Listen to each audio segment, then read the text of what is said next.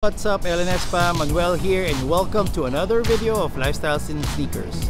Today meron tayong bagong sneaker shop visit, pero medyo special to kasi ito yung opening ng bagong shop ng Shoegame Manila. So let's go, guys!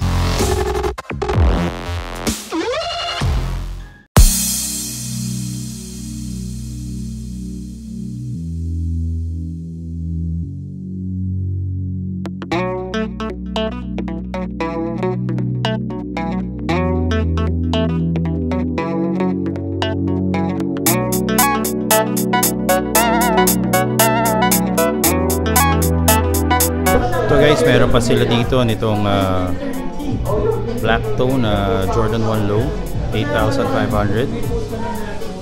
Guys, kung papansin nyo, medyo mas konting mahal lang dito kasi syempre specialty store to, hindi naman to yung retail shop. So binibili rin nila tong mga sapatos na to ng resell. So syempre kung magkano nila nabili, kailangan pa nilang patungan yun para masustain nila tong business nila, di ba? So okay na rin. So ito medyo mas mahal na konti, 9,000, pero mas malaking size siya. Yun to, itong shoes na to Jordan 1 Mid, hindi ko alam kung ano exactly tawag dito, pero 10,000 pesos siya. Yun, ito Royal, wala siyang price, pero hindi ko alam kung magkano, check natin later. Ganda rin siya, guys, oh. I think this was released 2018 or 17. Meron din silang shadows dito, guys. So, Jordan 1, 16,000. Diba? Meron din silang shattered backboard 3.0, 20,000 pesos. So yun. Actually, mas mahal lang siya ng konting-konti sa mga resellers. Kasi ito, I think it's a money size.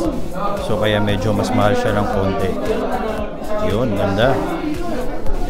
So itong Jordan 1 Mid na blue, ganda nito, guys. Gusto ko rin itong Jordan 1 na Mid. Ito, ang ganda pa ng laces niya, red, oh.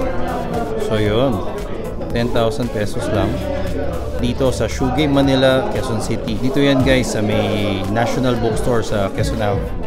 Ito, guys, di ko alam kung anong tawag dito sa Jordan 1 na to, pero yun, size 13, 10,000 pesos lang.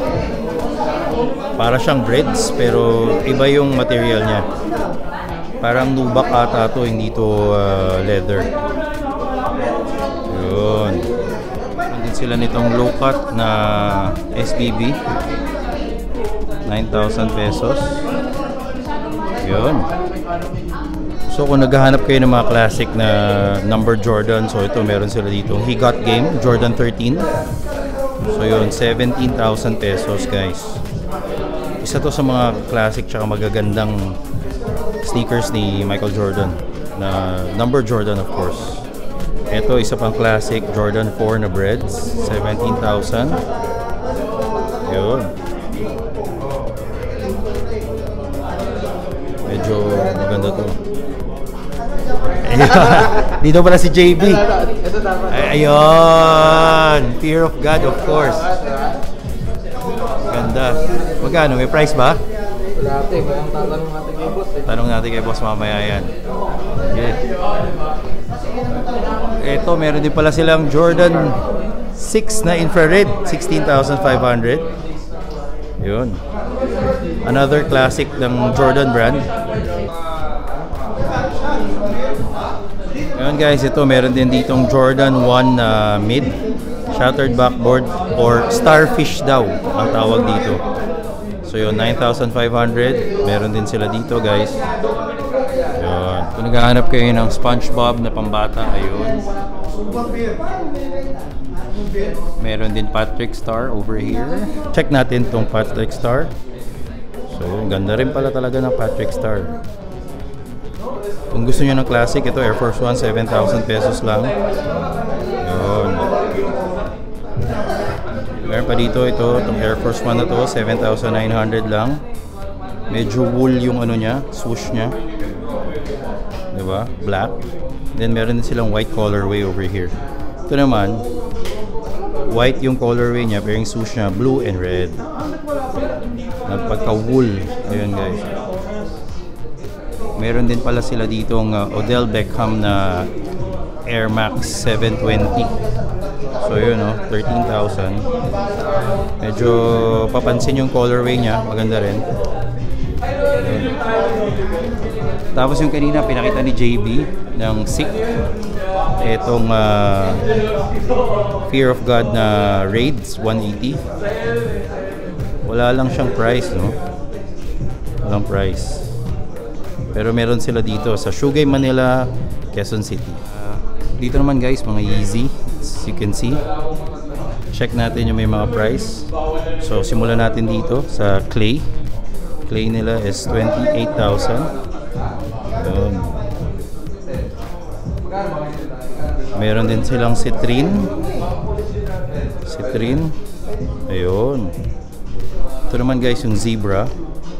Medyo nag-yellow na siya. Hindi ko alam. Wala kasi akong Zebra, no? So I'm not sure kung hindi siya talagang naninilaw ba siya or talagang ganyan talaga yung colorway niya. 29,000 guys. Ito naman guys yung Cloud White. 23,000. Cloud White. Ito naman yung creams na Yeezy 350 V2. 22,000. So guys, ito yung pinakamahal nila dito, itong Black Static, 35,000. So actually ito yung isa sa mga pinakamahal talaga, Black Static na Yeezy 350 V2. Over here meron tayong Yeezy 500. Ko alam ito yung bone na colorway or anong colorway ito, pero mukhang 22,000 na lang siya. Ayan. Yun guys, ito naman yung Geode, walang price. Pero maganda rin to. Ito yung isa sa mga favorite ko kasi hindi mo na kailangan linisin to guys. Tapos ang dami pa yung 3M hits. Ito naman yung Inertia, isa rin to sa mga favorite ko. Tsaka recently nagpag-giveaway tayo nito kay Carlo Ople. Ayun, 25,000. Yeezy 700 V1 na Inertia. Ito guys, yung isa sa mga second sa pinakaunang release ng 700. Ito yung Mauve. 25,000. Yun, Mauve. Ito naman guys yung Yeezy 500 na Salt. So ang price niya is 20,000 lang. Ayun, ganda. So guys, meron din sila dito mga vape na I think this was Damian Lillard na sneakers. Ayan. So meron silang red, tapos yun yung ito naman yung ano ba to? Gray, black and gray na colorway. Yun, vape. Ang price niya is 39,000. Ito namang isa na red ay 33,000 pesos. So guys, dito sa Shoegame Manila, meron din sila mga GR. Ito yung mga GR nila. Yun. So check tayo ng random na sneakers. Ito, Ultra Boost. Uy, meron ako nito. So meron din sila dito. Wala nga lang price. Ito naman yung Ultra Boost na laceless. So 6,000 pesos na lang guys. Ultra Boost na laceless. Itong Ultra Boost na to, oh guys, mas mura din sa retail. Below retail, 7,500 lang. Sobrang naka-sale.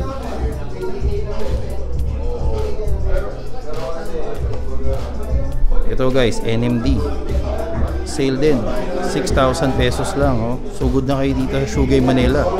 Gusto yung mga murang deals. So guys, nandito naman yung mga hype na mga sneakers. So as you can see, meron tayo doon Jordan 1 na UNC na off-white.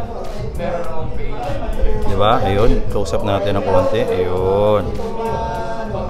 Jordan 1 na off-white UNC. Ito naman, isa sa mga favorite sneakers natin at latest pick up, ang Travis Scott Air Force 1 Low. So nasa cabinet siya, no? So hindi ko pa nabubuksan. So I don't know how much is the price. Pero try natin mamaya, tanong si Boss Ronnie, yung owner nitong Shoegame Manila. Ito naman, another off-white. Ito naman yung Vapor Max. Yun.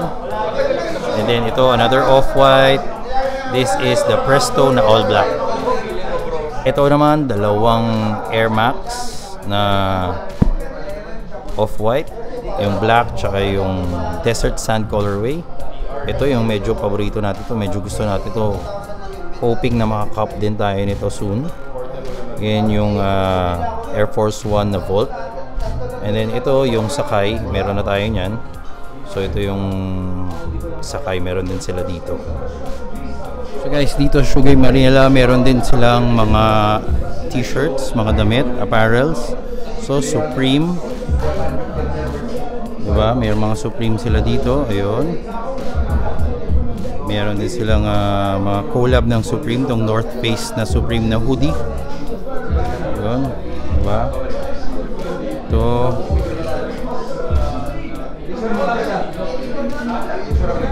Ayan.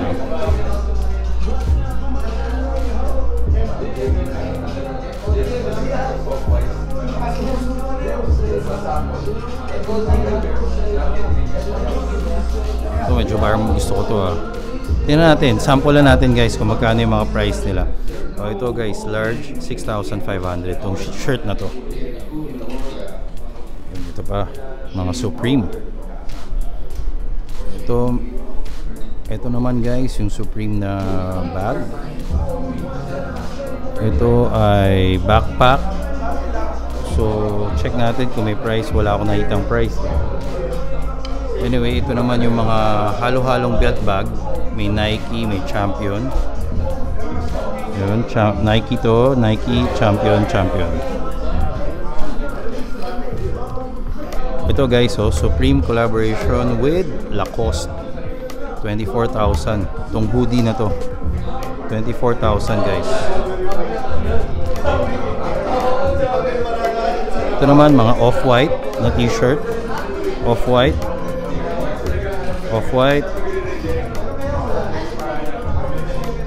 Ito, I'm not sure, off-white din pala. Off-white. Ito, off-white na hoodie. Ayan yung likod niya. Ito naman guys, Bathing Ape na hoodie. Camo. So check natin kung magkano price. Ayun guys, 20,000 pesos lang. 22,000. Hype na kayo. So ito yung mga Bathing Ape na shirt na black. Ito naman yung Bathing Ape na camo, yung print. This one Bathing Ape din. So ito halos lahat to Bathing Ape guys. So ito yung long sleeves naman.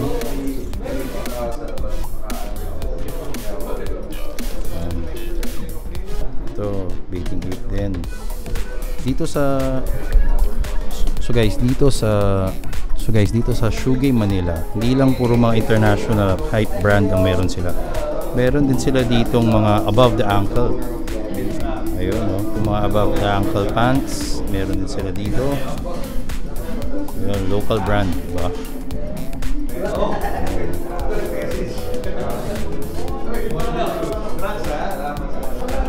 So guys, ito meron pa silang Jordan 1 na bread toe. Dito naman yung Travis Scott na Jordan 1 High.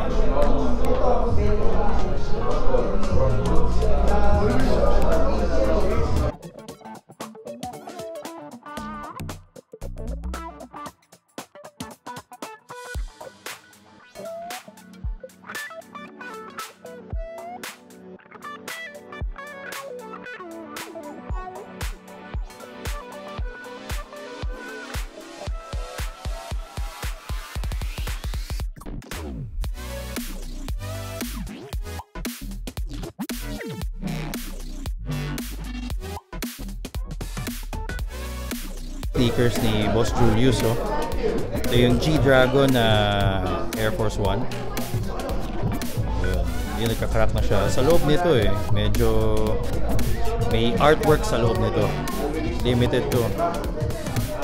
Yun. Julius, mukhang maganda na naman talaga yan Tingnan natin na mabuti mamaya yan, First time ko makikita ito ng up-close. G-Dragon. Para may mga cracks guys. Ayun. Mukhang deliberate talaga to. May tinatago yan, may secret. Tingnan nyo yung harap Crack na talaga. Ayun may lacing niya. Oo. Sa loob niya white, no?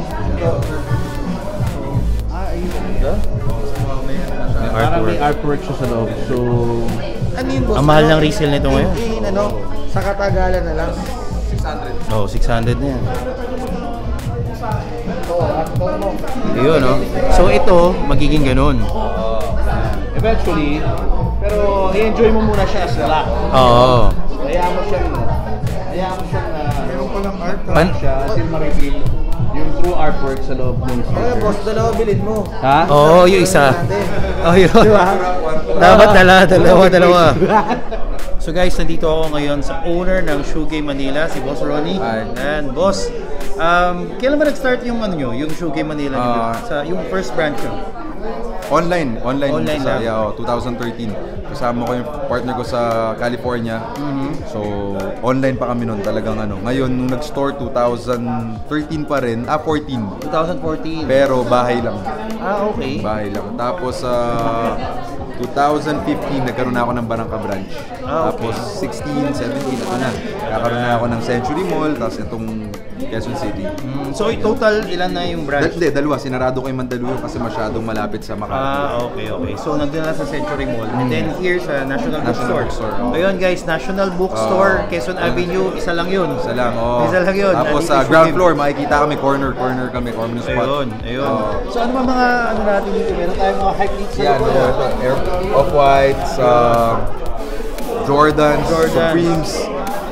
Saka yung akin dito, yung kakaiba sa store, marami akong artworks. Marami akong artworks. Nakita namin. Like, yan, mga post. Nandyan. Tapos here, makakita rin tayo ng mga rare. Dito. So, may mga Banksy, may mga Ron English, Kid Haring. So, yan, nandyan sila lahat. Ayun. Tapos boss, meron tayong event, di ba? December 8, Manila Sneaker Expo. Ayun. SMX Aura. Yan. So, magkano yung ticket sa atin, boss?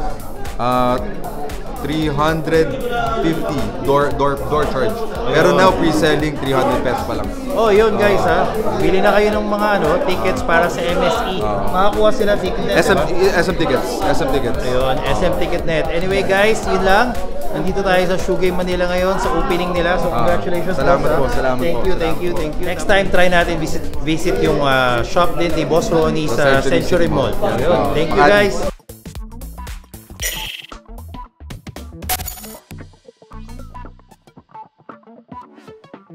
Actually, isa sa mga reasons kung bakit nandito ako ngayon is gusto ko lang makuha itong aking G-Dragon na sneakers.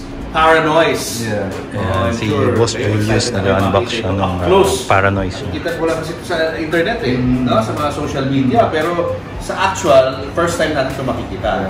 So Ron, unbox na natin. Sige, tara. Tara. Dragon. Ito na guys This is it. So, wow.